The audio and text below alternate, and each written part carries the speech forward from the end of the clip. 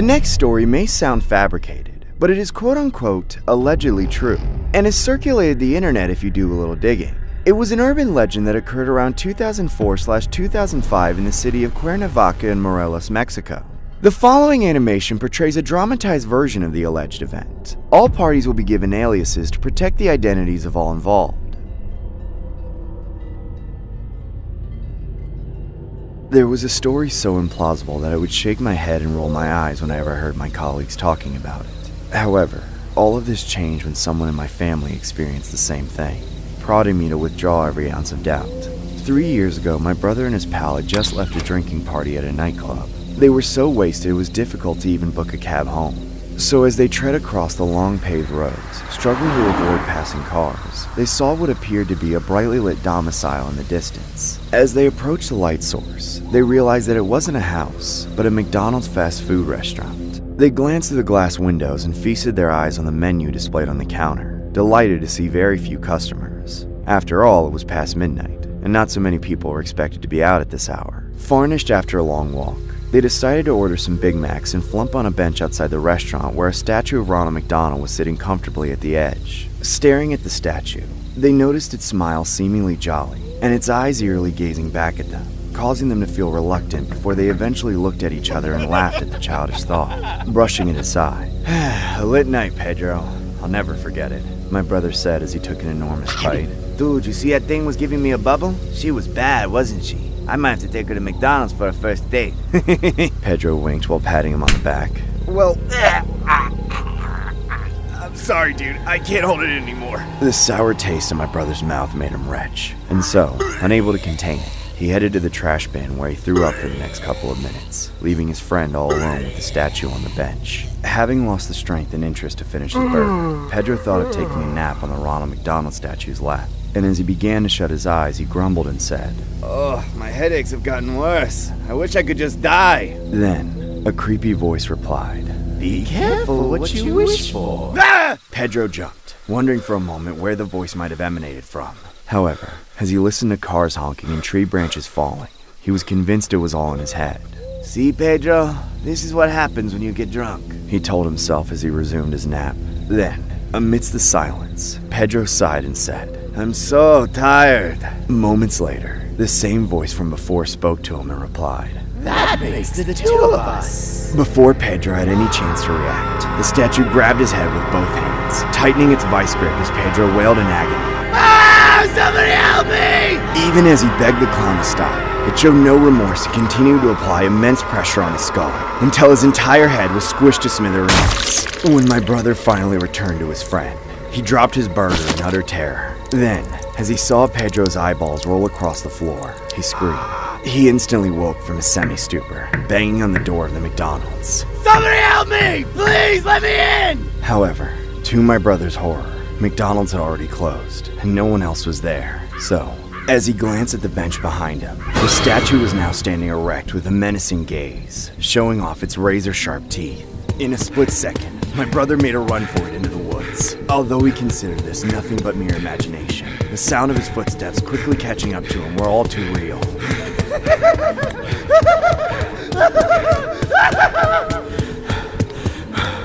What the hell is going on? Moments later, the evil clown grabbed his arm as he tried to break free. That's when the clown rips my brother's arm off, leaving him on the ground as he wailed in sheer agony. Then, the clown growled as it delighted itself in a sumptuous meal. I'm loving it! I'm loving it! I'm loving it! With his adrenaline rushing, my brother got to his feet, heedless of the immense pain. Then, he ran away from the woods until he eventually arrived home. As he locked the door behind him, he ran to the living room and dialed 911 with his remaining arm. His hand was uncontrollably shaking as he waited for an officer to pick up the call. When he was finally able to speak to someone, my brother said, wincing at the pain of his severed arm, "Please send the cops! I know this is hard to believe, but Ronald McDonald is after me, and he's about to kill me!" Okay, sir, I'm sorry, but you need to slow down and say it more clearly this time. Do you understand? But I don't have time! Like I said, Ronald McDonald is on his way to kill me! You mean the clown, sir? The officer asked with a hint of sarcasm and irritation. Yes, ma'am! Please hurry! Sir? Then, suddenly, The cop's voice turned from annoyance to delight. You just made my day. To be honest, I was told there was going to be some kind of initiation, since this is my first week in the office. So I'm partly sorry for ruining the surprise, but it's a good one, sir. You got me. No, this isn't a prank, lady! Send someone fast, please, I'm begging you! Well played, sir. Well played. My brother panicked. The officer then hung up on him. Moments later, my brother heard a loud thud on the door, followed by constant banging. Come on, you're no fun! Let me in! The clown said in a demonic voice. We can do this the easy way or the hard way. Choose wisely! As the clown pounded louder, my brother only felt more anxious. Leave me alone or I will call the cops! The cops already hung up on you, dipshit! Now open the door! If you don't open up this very second, I'm gonna release all my Big Mac sauce on your front door! Finally, my brother decided to grab a knife from the kitchen and face his pursuer head on. If the cops don't do anything, I will, he told himself, mustering every ounce of courage he had in his body. My brother looked through the peephole as he listened to the clown's incessant laughter. However, strangely enough, he was nowhere to be seen. Despite my brother's reluctance, he opened the door, ready to strike the clown at will.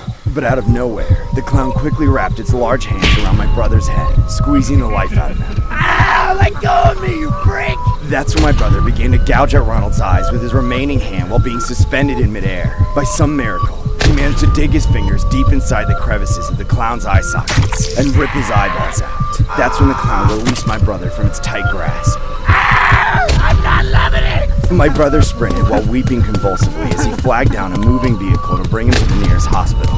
When I heard about my brother's story, my parents and I wanted to report this to the police. The security cameras outside the restaurant recorded the incident. However, McDonald's paid off all the damage expenses, including my family's debts, law enforcement, and all parties involved, coercing us to keep the security tapes confidential. But rumor has it the word got out to the public, which caused multiple McDonald's franchises throughout the country to replace their Ronald McDonald benches with ordinary benches. Since then, my brother has been in a coma, almost irresponsive. My entire family avoids all McDonald's restaurants, wary of a clown sitting on a bench.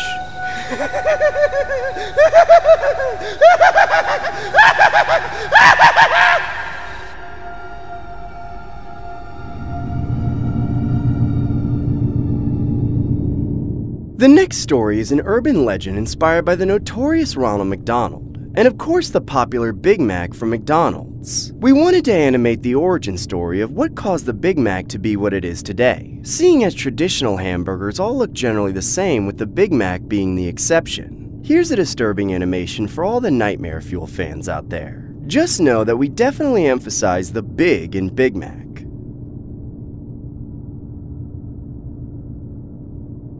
Have you ever wondered why the classic Big Mac always had 2 patties in it? Maybe it's to stand out from the competition. I beg to differ, since hearing about the most uncoveted secret that they've been keeping confidential for all these years. For those that hear my story, don't say you heard it from me. This story happened to a friend of mine. We'll call one of the guys Harold and his fellow acquaintance Kumar for the sake of the story. Apparently, it all started when the pair were at Harold's house, watching TV and getting under the influence. I don't know what their choice of beverage or whatever was, but it sure did give them bloodshot eyes. After about a dozen sitcoms, both of them suddenly looked at each other dead in the eyes and shouted in unison, I got the munchies! "You got any food? Come on, man, I know your mom probably hooks you up with leftovers from a restaurant." My mom works at a massage parlor, you idiot! Sheesh, well, I could use a happy ending too. The pair both head to the kitchen to check if there was any food remaining in the fridge, but to their dismay, there was nothing but an expired loaf of bread with mold growing on it. Kumar then suggests that they order some takeout. Harold immediately shuts down Kumar's request, attributing his reasons to being broke and not owning a single dime to his name since his last retail job. They both then mutually decide to go for a midnight stroll and find the nearest fast food venue to relieve them of their munchies. Dude, look, there's a McDonald's down there. I think we should hit it up. Do we have a choice? There isn't a White Castle or any other restaurants open, Mr. Harry Nuts. As they approach the McDonald's, they encounter something bizarre in front of the parking lot. There lied an enormous piece of round bread with a huge slice of cheese on top of it. The pair stood there dumbfounded. Why would the staff leave such a large piece of bread in front of the restaurant like that? And how did such a food exist in a dimension that size? Nonetheless, Harold brushes the notion off as some silly promotion for an upcoming hamburger of McDonald's. As the two head over to the front, they notice that the restaurant was closed, and the only way they were going to get food was at the drive-thru. That's when Kumar storms off towards the drive-thru menu, scanning it like a hungry dog hoping to get an end to his munchies. When the pair finally came to a consensus on what they wanted to order, they approached the drive-thru window and found a large bundle of red cotton protruding from the inside. Dude, am I tripping or are you seeing what I'm seeing? Looks like strawberry cotton candy. Okay, well I ain't eating that. It probably has debris and bird crap in it. Out of nowhere, the red cotton yanked through the window and into the restaurant.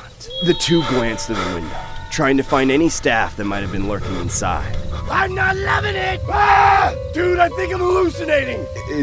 Are you? That's when a giant face of Ronald McDonald appeared from inside the drive-thru window. The pair couldn't comprehend if they were faced with a behemoth in the flesh, or if this was just a figment of their under-the-influence stupor. The clown then makes it clear that he wasn't pleased with Kumar's remark, saying, "Don't ever talk bad about my luscious hair like that, you little rodent! You wish you could have an afro like this!"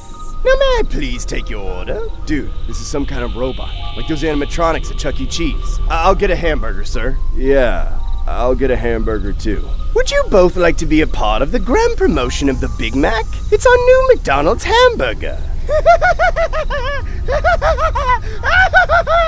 Sure, dude. As long as we get our food ASAP. We got the munchies. "Indeed." "And how would you like to pay, sir?" "I'll take care of it, dude. Credit card, please." "Well, unfortunately, there's no ATM around here." "So you'll have to pay inside!" The clown then extends both his arms to the window and grabs hold of Kumar, yanking him inside. Ah! What the hell is going on? Harold tried prying the window open with his bare hands, but it was locked from the inside. He then tried opening the front door, but it wouldn't budge. In a fit of hunger and rage, Harold heads back to the drive-thru window and begins slamming his fists against the glass while yelling, "Open the door, I'll make sure McDonald's fires you, you stupid clown!" Suddenly, something catches Harold's eyes that made him run towards the McDonald's pole and climb it. In an instant, Ronald McDonald climbs out the drive-thru window, revealing himself to be a giant, a modern David versus Goliath. Harold held on for dear life, staring up at the eyes of the Leviathan. The clown then pinches the pole and begins to shake it around while Harold screams for dear life. "Ah! Leave me alone, I'm calling the cops! I bet you're used to shaking it on a pole!" The clown then grabs Harold and tosses him toward the front of the restaurant, landing on the enormous bread topped with cheese. That's when the giant began to maniacally assemble the so-called Big Mac, suffocating Harold with another piece of bread. He then topped it off with a few condiments, then with Kumar, and then, finally, the crown to top it all off. "This marks my territory! The world will now know what the Big Mac is! We shall rule all fast food chains and restaurants!" I'm loving it! I'm loving it! I'm loving it! Ah!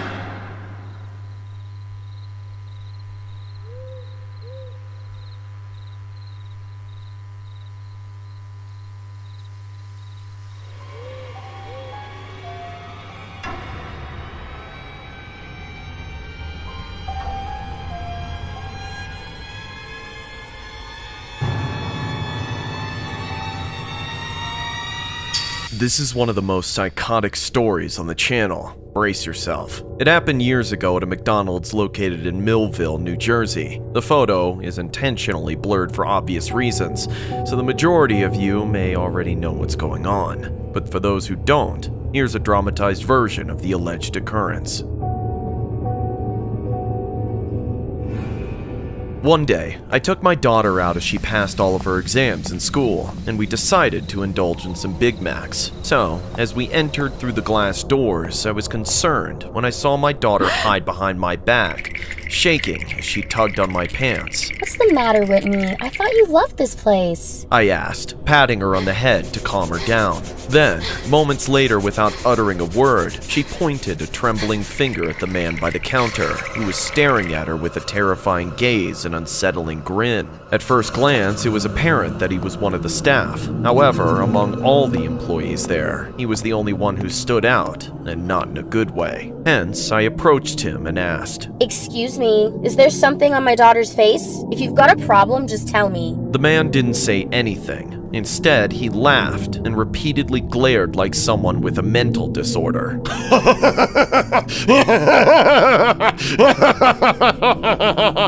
I didn't want to offend him even though he gave me the creeps, but I couldn't understand why the restaurant would hire someone like him. I noticed how much free time he had on his hands, since most staff and customers avoided him 90% of the time, treating him like a ghost. I felt sorry for him at one point, because he might have been suffering from a condition that no one else understood. So, after leaving my daughter on the chair, I approached the man and allowed him to take my order. I'll have 2 Big Macs, 2 large fries, and 2 sundaes, please. Are you sure you want those, baby? I wouldn't order those if I were you. And why is that? I wouldn't want you to lose those McCurves. How about some cardio at my house later to sweat off the McCalories? Unfazed, I replied politely. No, thank you. My daughter and I have been here several times before, and we order the same thing every time. Once again, he laughed tumultuously, catching the attention of everyone in the restaurant. I felt so embarrassed that I instantly regretted giving him a chance.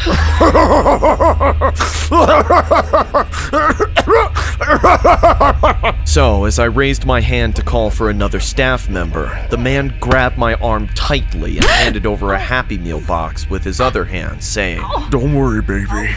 I'll go get your order. Here's a Happy Meal for our date later. Netflix and chill, baby.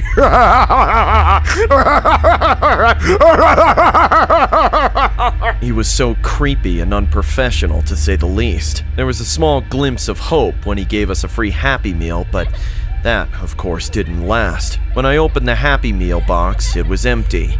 The only thing there was a small hole cut out in the bottom. I instinctively wanted to strike the man in the face. However, seeing my daughter's face reminded me that I was here to celebrate with her. So, to avoid ruining the mood, I simply handed him the payment and ignored him all the way through. Mom, I want to leave. My daughter said, still trembling like she did earlier. Honey, that man is not going to hurt you. Besides, I'm right here. I told her, hoping she'd be more at ease. But then, she pointed to the man again and said, He's still looking at me, though. As I turned my gaze toward the man, he was there idling an elbow on the countertop, constantly giggling as he eyed my daughter maliciously. For a moment, he reminded me of the Joker, who laughed like a maniac minus the green hair or the famous purple suit.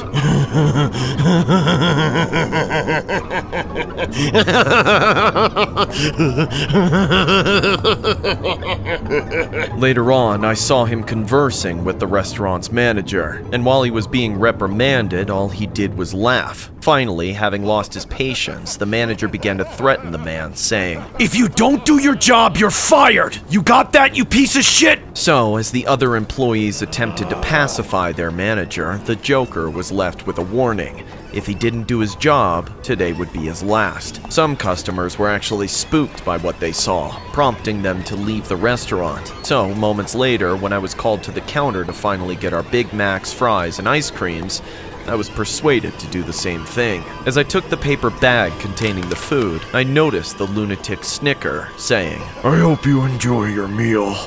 I add a little extra sauce in there. I reluctantly extended my gratitude and left with my daughter. Then, as we got into the car, my daughter opened the paper bag and grumbled about a foul stench. So, naturally, I took a closer look, and when I brought it to my nose, I accidentally dropped the paper bag, instantly recognizing the source of this putrid scent. Hence, I picked it up again, and upon inspecting the contents, I saw a brownish substance with the soil's texture. However, based on my experience, I knew too well that it was something a lot more unpleasant than mere soil. Holding my daughter's hand, I stormed back into the restaurant and yelled, Where's the manager? I need to speak with him right now! One of the concerned staff approached me and asked, What seems to be the problem, ma'am? Perhaps there's a way I can help you without having to inform the manager. The young man pleaded. Tell your manager I'm going to sue this restaurant for poor sanitation and service. I replied, with my arms akimbo. The manager must have heard me screaming,